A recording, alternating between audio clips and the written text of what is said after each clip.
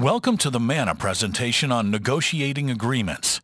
MANA is the Association for Professional Manufacturers Representatives and those who aspire to be professional. We believe the more professionally you operate your business, the more profitable you become. The professional manufacturers representatives know how to negotiate agreements that work well for both parties. This presentation introduces you to the basics of negotiating agreements with principals. Let's get started. First, we want to answer the question, why negotiate? Why not just sign what the principal sends you and send it back? The written agreement defines how the two of you work together. What are you going to sell? Who are you going to sell to? How much commission you will earn? When you get paid, and so forth. When you enter into negotiations with a prospective principal, the financial impact at the time is zero. Your manufacturer's representative business has not yet booked any orders, so there are no commissions due. The financial impact comes years later when, for whatever reason, one party or the other wants to terminate the agreement. What you negotiate today has a huge financial impact then. You also want to negotiate an indemnification clause in the event of a product liability suit. Failure to do so can result in expensive legal bills. When you negotiate in good faith, you gain respect in the eyes of the principal. If the principal is unwilling or reluctant to negotiate an agreement and tells you to take it or leave it, that may be an indication they may not be interested in working with you as a partner in profits. You may want to reconsider whether you really want to represent a company that is prone to making unilateral decisions. If you decide you really want to represent a specific principal, a strategy that works in the negotiation process is to strongly market your business so you become the one they want most. The more they want you as their representative, the more they are willing to concede in the negotiations. So, how well are you set up to market yourself to prospective principals? What materials have you prepared to show them that you operate as a highly professional business?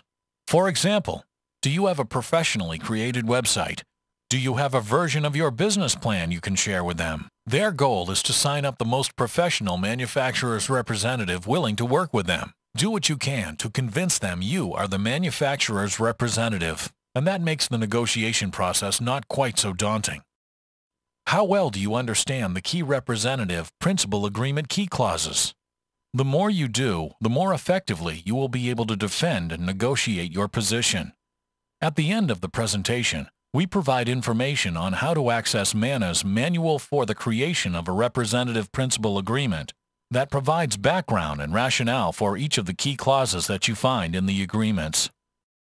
If you cannot get them to agree to a fair and balanced agreement, and you want the line bad enough, ask your attorney if no written agreement is better than a badly written one. Some state laws may do a better job of protecting you than a badly written agreement. In a negotiation, while you can compromise toward the principal's position, you will never be able to go the other direction. The principle here is to always ask for more than you want or need. So in the event you do have to compromise, you can still end up with an agreement that works for both of you. And that point is worth repeating. The final agreement must work for both parties. It cannot work for just one. Let's touch on the key agreement clauses. The first one is the initial term of the agreement and the termination. You want an agreement that has no termination ability other than for cause, such as bankruptcy, fraud, or agreement breach. This initial term allows for time for you to show the principal what you can do for them. It takes time for you to get to know their products and services, so an initial term prevents an overly anxious principal from prematurely pulling the plug. Another key clause is called rights upon termination. What happens to commissions after the date of the agreement terminates? Professional manufacturers' representatives negotiate an extended period to account for orders in the works but not yet placed.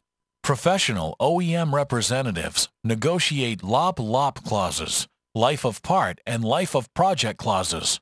These state that once the manufacturer's representative successfully specs in a principal's component, the manufacturer's representative continues to receive commissions as long as the customer continues to place orders for that component, regardless of whether the agreement has been terminated or not.